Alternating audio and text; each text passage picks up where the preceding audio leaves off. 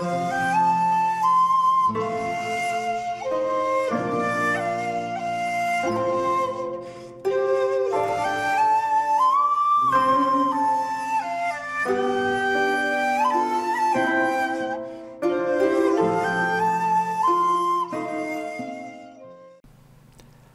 there, this is Solitary Ronin from Solitary Ronin Films, and welcome to another episode of In the Frame.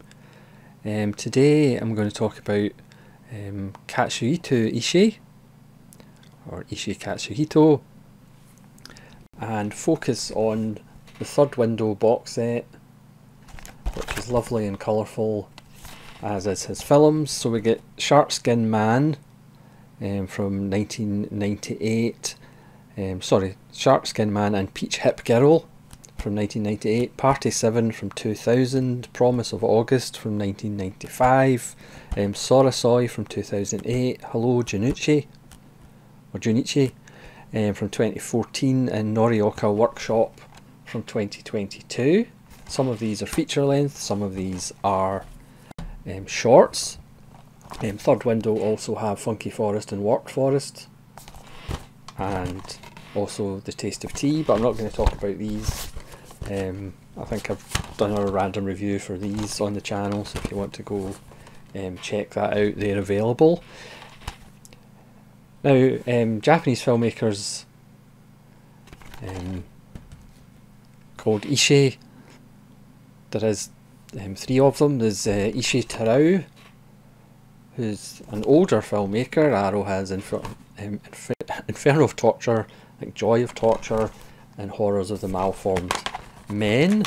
You've probably got my favourite Ishii. This is Ishii Sogo, did Burst City, which is an Arrow, Electric Dragon 80,000 Volts, which is on third window,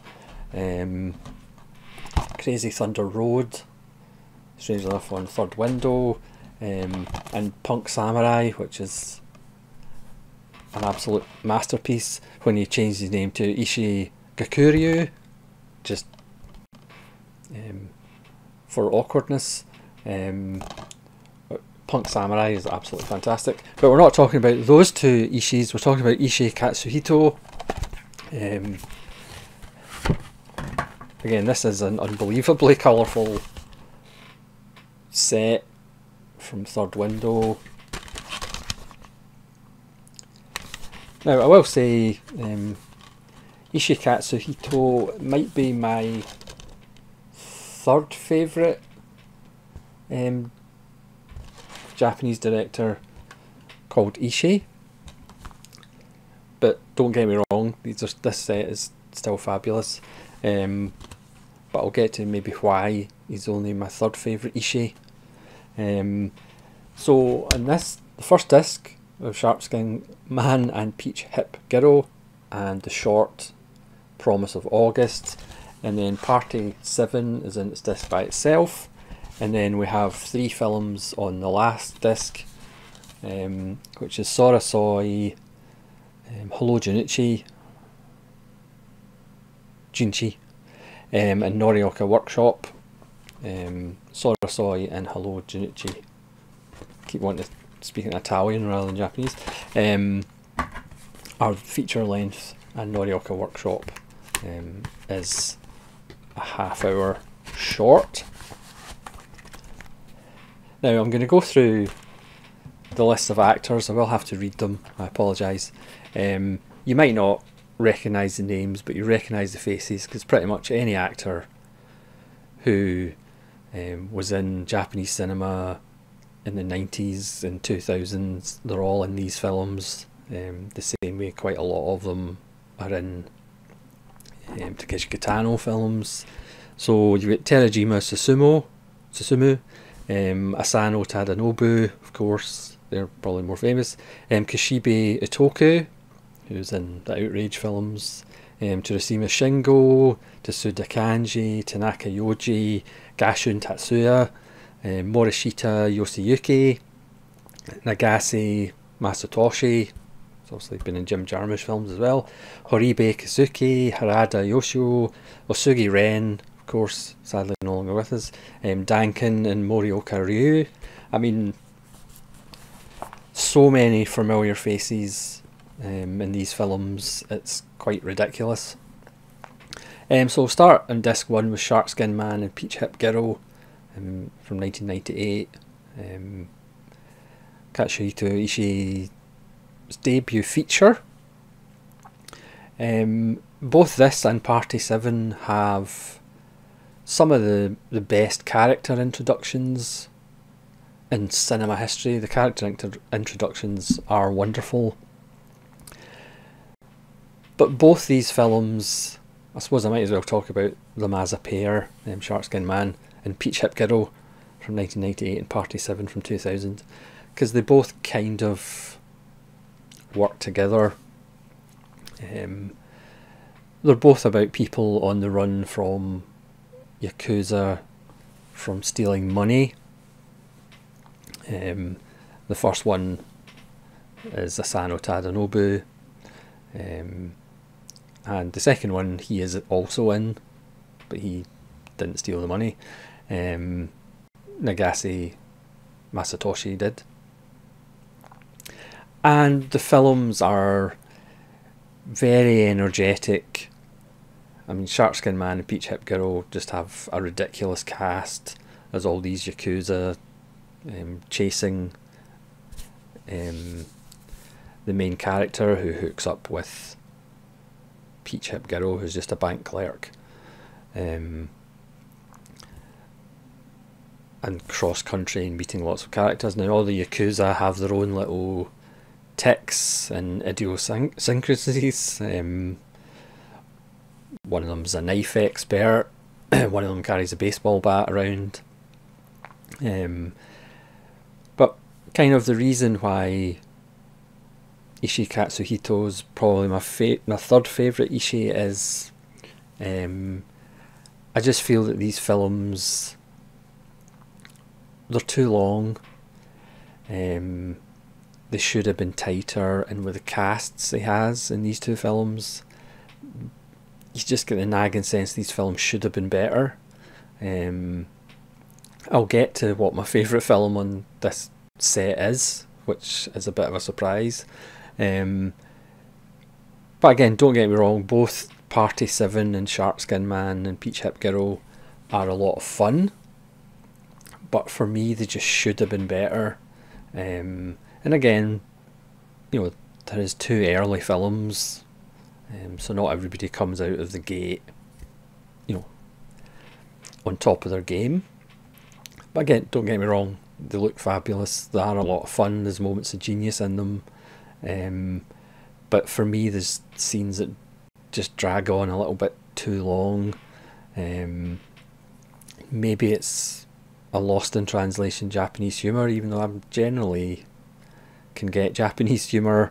But I just think there's a few scenes that just go on a little bit too long. So Shark Skin Man and Peach Hip Girl is more of a road movie, as they're getting chased, and it kind of ends up in a climactic climax, strangely enough. There's wonderful action scenes in it. There is great comedy. You know, Asano Tadanobu is just as cool as ever. Party 7 is a much kind of smaller group. There's 7 main characters pretty much, and they're in a hotel. Asano comes back and he's a peeping Tom. He's a young man who's a peeping Tom, and he's out of prison, and his father has died, and the owner of the hotel is now Captain Banana, and he has a special secret room made for Asano so he can peep on the whole hotel, and they focus on a room where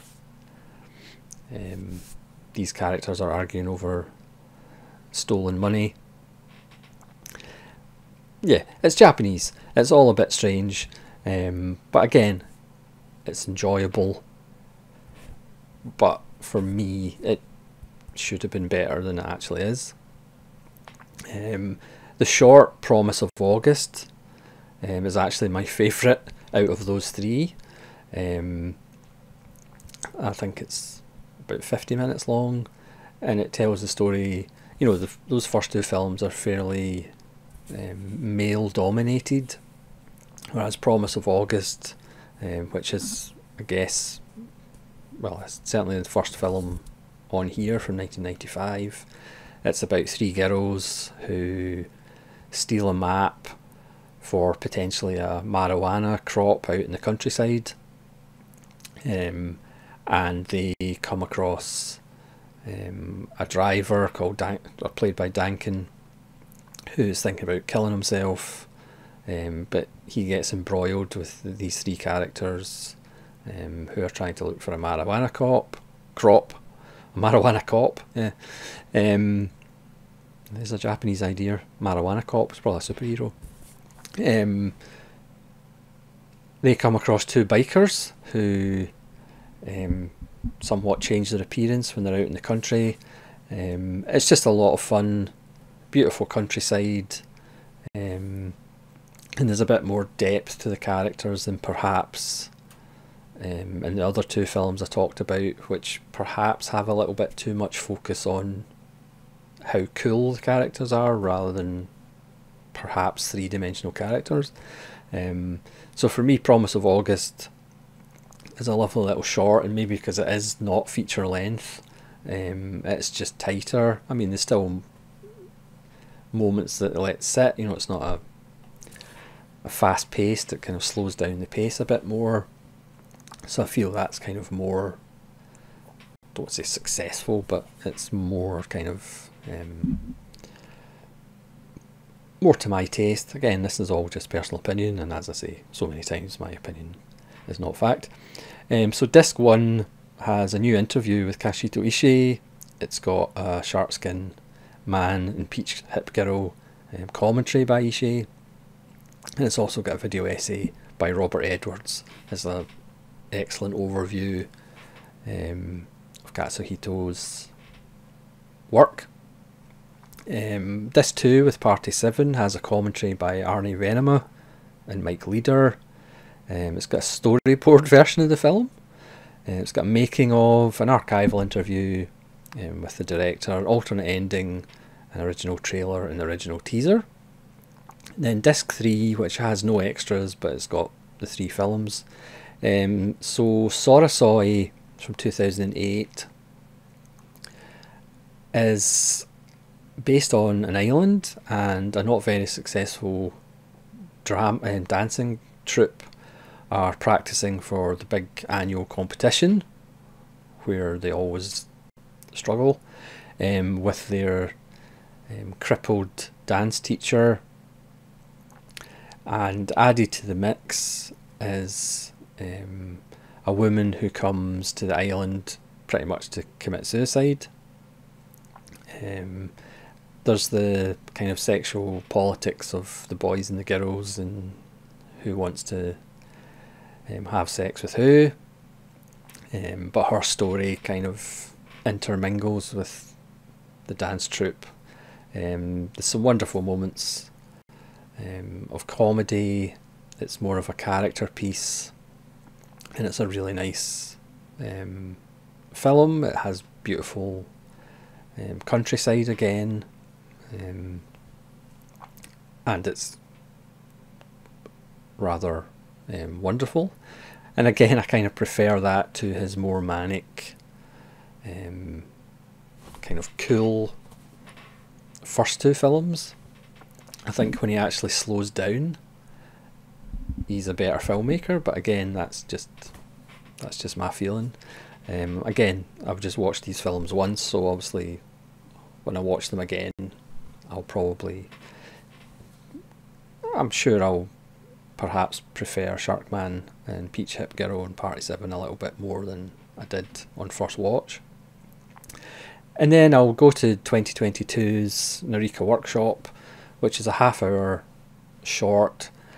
And again, I'm not being critical or anything, but the shorter Katsuhito Ishii is, I think the better he actually gets. So it's about an actor who's arranged this workshop, but it might be slightly under false pretenses. He gets a phone call from a director saying he wants him to play the role of a con man, so he's researching, and then the two would-be actresses turn up, and he starts his workshop, and then things aren't necessarily as they appear, and the kind of truth of what's going on changes a couple of times within the half hour. It's a lot of fun, nice performances, again, nice humour, and it's just what you want in a short film. It does what it needs to do, it's efficient, and it's really enjoyable. And then bizarrely we come to 2014's Hello, Unichi, which for me is a 5-star film, and it's a film that I should absolutely detest. I should hate this film with every fibre of my being, but I didn't. I absolutely loved it, and it actually put something in my eye that actually made my eyes water a little bit. It's the story of a bunch of primary school kids. I know, it's just like, I should absolutely detest it, because kids are like my least favourite animal. It kind of focuses on Junichi, but you have his friends. There's a girl who wants to be a kind of pop idol. You've got a kind of bigger kid who's a bit of the prototypical bully. You've got the child actor who fancies himself being an expert on the ladies, despite the fact he's like 9. You have the smart kid who's got a rich family, and they find a cell phone, eventually give it back to the owner, and they're very ashamed.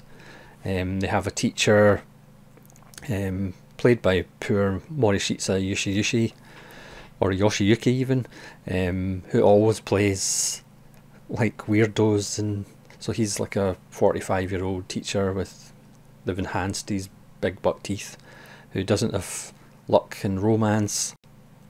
And then we have a student teacher, who's glamorous and gorgeous, who at first is a bit of a pain. She's just here just for the credit, but then slowly she helps these kids. And again, it's a film I should absolutely hate. Maybe if it was English language I would absolutely hate it, but there's just something about it, you know. The kids give wonderful performances. It ends up they want to give a concert for one of their mothers who is going through a tough time, so they get a band together, but eventually they end up they're missing a guitar player. It's, again, I should absolutely detest it. You know, you could argue it's predictable, you know, you could argue it hits all the right notes, but it's just so good. Junichi's granddad pretty much looks after him when he comes back from school, and he's always kind of telling him, you know, and on the other side of a bad thing there's usually a good thing that comes out of it, and one day you'll understand these things. So his granddad is fairly philosophical every time Junichi comes to him. Again, it just shouldn't work for me. I should detest it, but I absolutely loved it. You actually put a smile on your face, and a tear in your eye. So bizarrely, I mean, it was co-directed by a couple of people, the same way Funky Forest was. And again, not to be critical, but I do think Katsuhito Ishii, or Ishii Katsuhito, does better when he does have collaborators, or when he makes his films shorter. But again, that's just an opinion, and my opinion is not fact. But I know this is limited to 2000 and it might be out of print, but I'm sure they will release individual releases. They've done that for Toyota sets, but this is well worth picking up. Again, it's, you know, you get 6 films. They're all at worst good films, and at best they are a lot of fun, and quite wonderful. With, again, if you're familiar with 90s and early 2000s Japanese cinema, a host of familiar faces. The music's always good. Again, the intros to Party 7 and Sharkskin Man and Peach Hip Girl are just absolutely wonderful. And they all look gorgeous on Blu-ray. I would recommend Taste of Tea and Funky Forest Warp Forest as well from Third Window, because Third Window generally never disappoint. So that's the Third Window Ishii Katsuhito set. I apologise for the rambling video, but please let me know if you've seen these films and which one you prefer. As I say, Hello Unichi was not the film that I was expecting to be the best film, or the one that I enjoyed the most out of the set, but there you go. That's the beauty of cinema and the beauty of Japanese cinema. You just never know what you're getting. So thanks very much for watching this episode of In the Frame, and hopefully you'll join me for more episodes of In the Frame in the future. This is Solitary Ronin from Solitary Ronin Films, saying farewell.